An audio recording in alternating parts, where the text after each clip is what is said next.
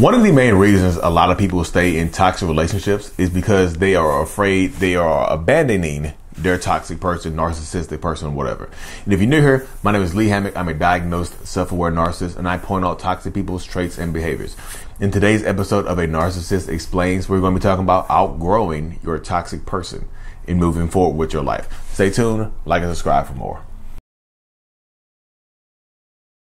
Don't be afraid of outgrowing someone that had the opportunity to grow along with you. And if you're new here, I'm a diagnosed narcissist. I have narcissistic personality disorder. One of the main things that I see that keeps people in toxic relationships is they feel like they don't want to outgrow their partner. They feel like they are abandoning their partner because their partner is no longer on the same level as they are. So instead of moving on and trying to be better for yourself, you try to drag this toxic narcissistic partner along with you. You all know, Dave, when you try to carry dead weight, you slow your own journey or you end up backtracking and going backwards. A lot of toxic narcissistic people are comfortable with the lives that they are living, regardless of how it looks. They can have absolutely no place, no home, no income, no nothing, but be comfortable living that lifestyle because people seem to always want to take care of them and nurture them and see the potential in them. So if they feel like you are outgrowing them, they might intentionally try to hold you back, try to get you fired from your job, try to get you to drop out of school, things like that.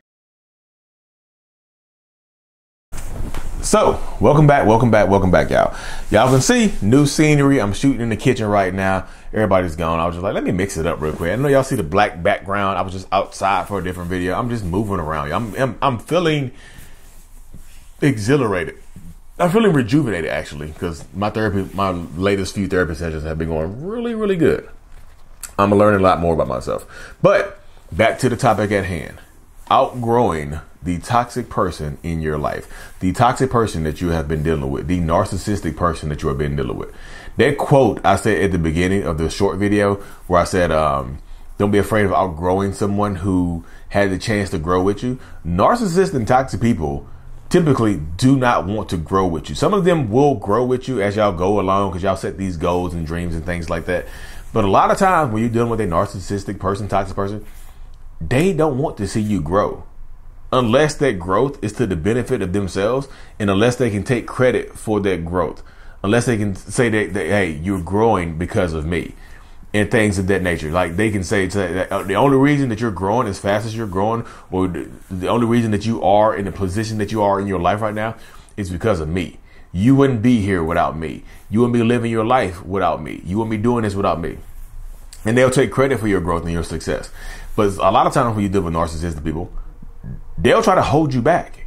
They don't want to see you grow, y'all. They'll try to, like I said in the short video, you'll be moving forward with your life. You'll be living your life, growing, getting promotions, getting a new job, going back to school. And that narcissistic person is comfortable where they are in life. And it frustrates you because you, as a non-narcissistic person, I guess, or you see the potential in them. You have the potential to do so much more. So you, like I said, you're trying to drag them up. You're trying to pick them up. You're trying to lift them up. You're trying to bring them up to your level. But that rarely ever works, y'all, because sometimes when you reach back down to pull somebody else up, you tumble down too. You fall down too. You are missing things as well. Like you lose sight of your own vision because you keep turning back or looking down to try to pull somebody else up, to allow somebody else to catch up with you. And a lot of narcissists, a lot of people who are dealing with narcissists, toxic people, whatever, feel like they are abandoning the narcissist or toxic person or whatever because they feel like they're leaving them behind. We're supposed to grow together. We're supposed to be a power couple. We're supposed to be this. We're supposed to be that. And it's not just like I said. It's not just an intimate relationship. This can happen in. This can also happen in friendship dynamics. This is also happen in different types of relationship dynamics. It doesn't have to be a boyfriend, girlfriend, husband, wife, wife type of situation. It can happen in any type of situation, any type of dynamic.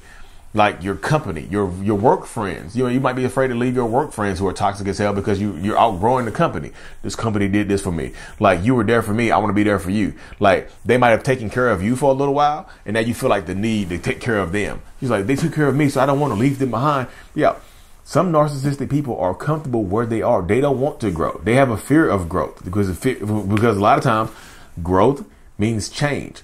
And a lot of narcissists don't like that change and chaos in their life to take it over because they're paranoid of change. They're scared of that change.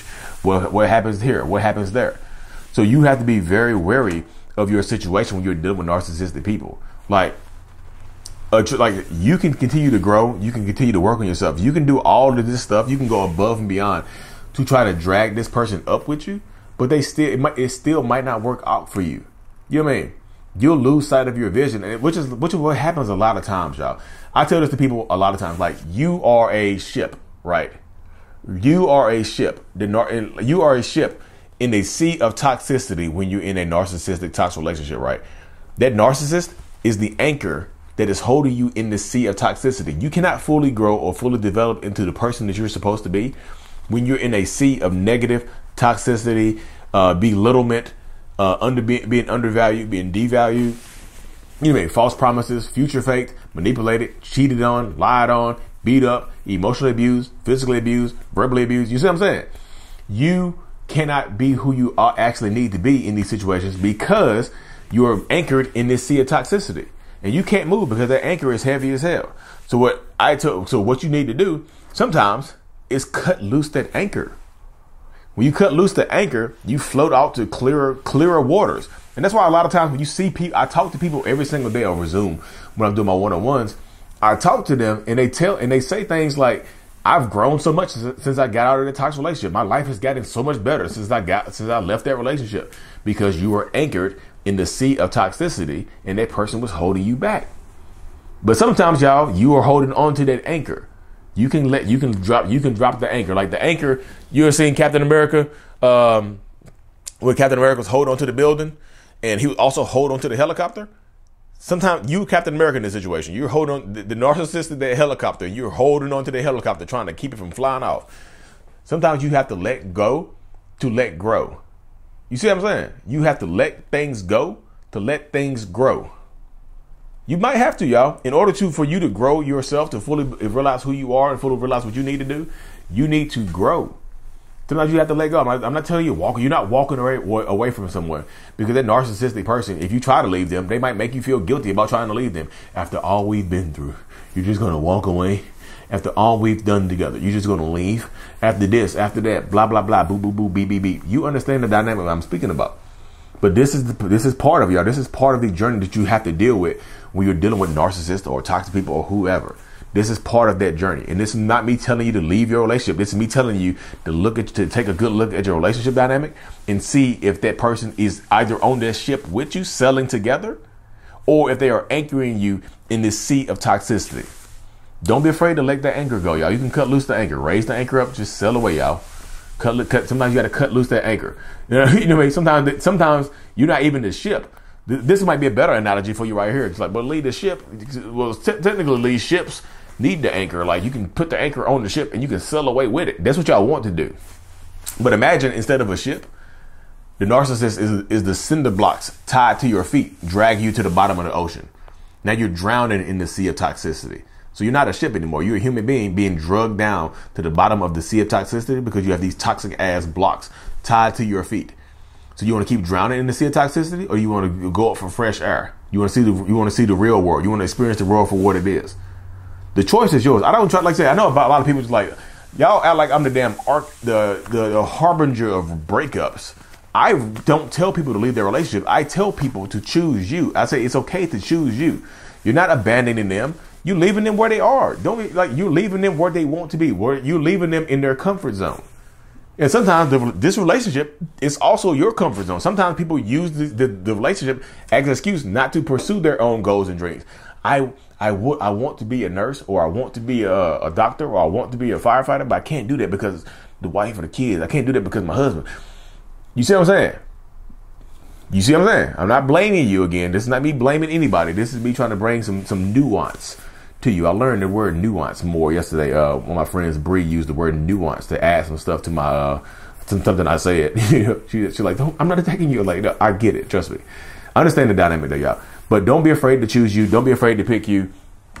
I'm gonna cut this video short, y'all, because I think my wife and about to come. My Ring doorbell just went off.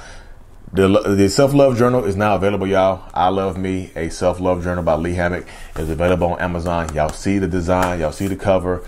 It's super available. Thank y'all so much for tuning in. I really, truly appreciate every single one of y'all. Thank you, thank you, thank you. Sign off. Mental Healness is out. Peace. I said sign off.